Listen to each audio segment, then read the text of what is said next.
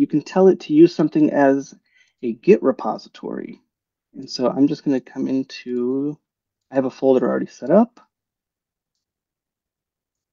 It stores the files by database and then definition type, right? And it does the PeopleCode, HTML, the SQL. But what it's really for is if I come in and I just open up another one of these, so it sees it, it's already checked this in to the Git repository. It's Whoa. transparent to you. But then if you do, I'm just gonna make a new thing here, local string test, right? I saved it. It put that in the Git repository. Whoa. And then Control Shift P, or if you're on a Mac going through remote desktops, Command Shift P, I think.